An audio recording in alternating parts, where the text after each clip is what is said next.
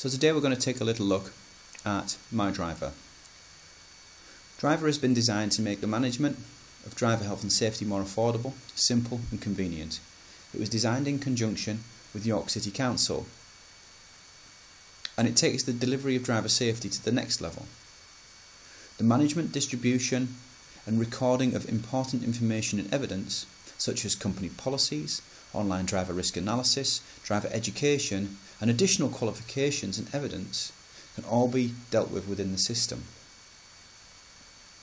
The system also has a quick yet effective licence check to ensure that drivers have the correct categories on their driving licence to drive a particular vehicle or to tow a large trailer, for example.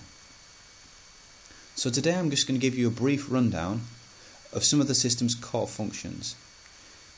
I'm actually logged in as we speak as the fleet manager, the person who has the overall control of the system's functionality for the business. In addition to a fleet manager role, we also have group managers. Group managers are essentially responsible for driver safety and training within their particular department. For example, at York Council, we had waste management, we had housing, we had road maintenance. Within other organisations, we may have sales staff or warehouse staff, etc. And it's worth noting that drivers can be added to one or more or all of these groups. So somebody could be part-time sales, part-time warehouse, in which case they would be within both groups. So looking at the system then, we can add in vehicles, which would be on fleet. You can take or leave this part of the system. It works completely separately from the training element. This is just for the license checking. So when we set up a vehicle, we would give it a category. This one's a B category, which means it's just a car, small vehicle, or a small van, for example. Trailers would be B plus E, and then larger vehicles, C and D category vehicles as well. We can set up our drivers in here. When we set up a driver, we enter a series of bits of information. We can enter some license information. When a driver is set up, they are automatically emailed a risk questionnaire, and they've got to come online and do that. Once they've done their risk questionnaire, that little circle would go green, and they would have to undertake and read policies, acknowledge policies, undertake training, and then meet all of the obligations required of them under whatever groups that they were in. With regards to this risk analysis here, it's a series of questions based around their role driving at work. For occasional drivers, low-risk drivers, only a core element of training would be required. If the analysis came out as low, My Driver provides you with compulsory but absolutely vital information to do with driving when tired, not using your mobile phone, dealing with road rage, but also other information like driver responsibility, a little bit of information on why it's important to control your speed, and some basic vehicle checks. As a company, you can then decide to add in extra training if you want to. So you might say, well, that's fine for my low risk drivers and my medium risk drivers, that's fine, but actually on the high risk ones, what I'd like to do, I'd like to add in some additional training required, and this would be that the high risk guys, they go through an on-road defensive driver training course. And what we've done there is we've put that in evidence required. So we're not saying you have to do that defensive on-road driver training with us, although it's a service we can offer. We just want evidence that that's been done in order for it to meet all the criteria within the high-risk category. But that's something that you set. In addition to the analysis, we then would have policies. So we've put 3 policies in here for you as an example. But you can have anything you want in here. So it might just be as part of your groups that somebody in the warehouse has to do COSH or manual handling training, in which case let's get them added in. Put in the COSH training, click proceed. You can then upload a COSH document, a presentation, which the driver then would have to read and click to say it understood in order for them to have done that. And again, you might have manual handling in there as well. And then you've got additional evidence. So policies is essentially online training. It provides them with a presentation that they've got to understand, read and understand, and provide acknowledgement that they've done that, which records that they've actually understood the information. Evidence would just be a certification of participation, for example. One of the drivers may drive LGV. You might want to put them out in a big wagon. Legally on his licence he's got the right categories, but actually commercially these days, in order to drive commercially, they've got to have undertaken some CPC training. So we would require evidence of that CPC training. So again, we would add it in as evidence. We put down that they need CPC training. We'd add an expiry date if the this qualification needed redoing at a certain time, and we would add in how many months that that particular evidence is valid for.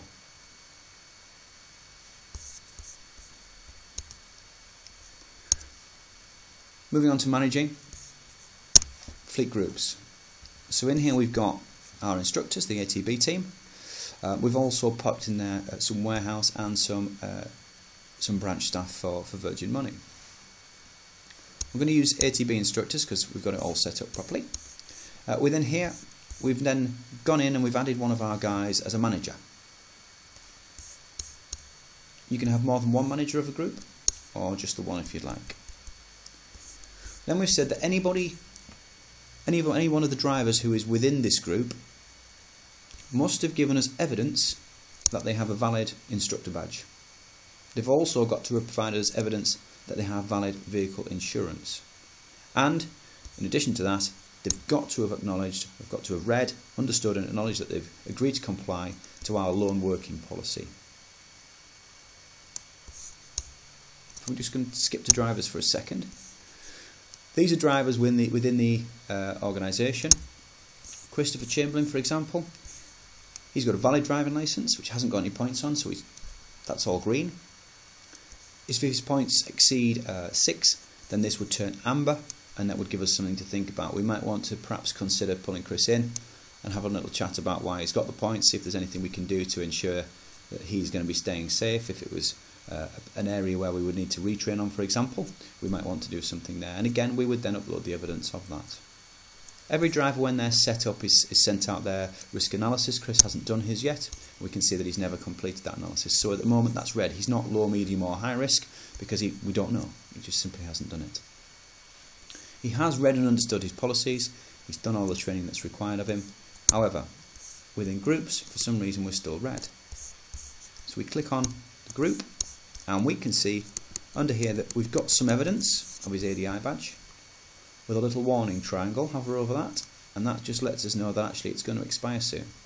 So although that's valid right now, it won't be valid in a couple of days' time. So we need to get on to having a new badge uploaded.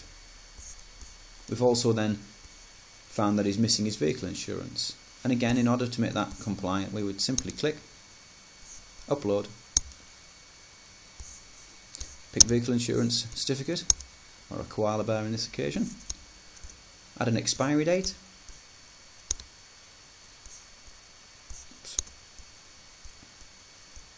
add an expiry date, and upload. And we can see that that's gone to a green tick. And we can also see that Chris hasn't yet had a look at the lone working policy, in which case he hasn't done that, and again that is not non-compliant. When all of this is green ticks and or an amber, the group's category would go green. So we know that then that he's fully compliant with everything.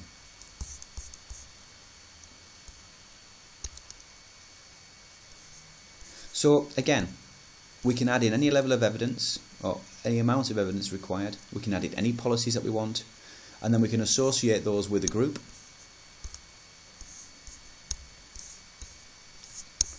And then anybody within that group will have had to tick all of these boxes in order for them to be green on the system, in order for them to meet their health and safety obligations, the company that's set out. And then finally,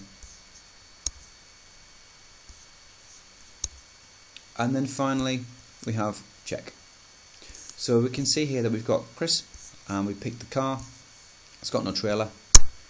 We're going to click on check compatibility. We can see here that Chris actually has a legal right on his license to drive that vehicle, but that he hasn't yet undertaken the core elements of training that are required, and he hasn't yet met all the obligations underneath his fleet group. Legally, yes, he can drive that vehicle. However, from a health and safety point of view, we would require these particular items making green.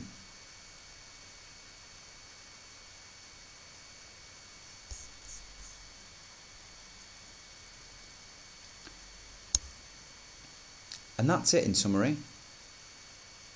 The system is capable of doing an awful lot more. If you like some parts of the system but you don't like others, if you've got some ideas of things that you could add into the system, please, don't hesitate to offer us those suggestions, and we would always look to try and incorporate reasonable suggestions within the system, and or make any changes that you want. Thanks for listening, and if you need any further information, give me a call on 01904 696 455, or on my mobile, which is 07702 948 477.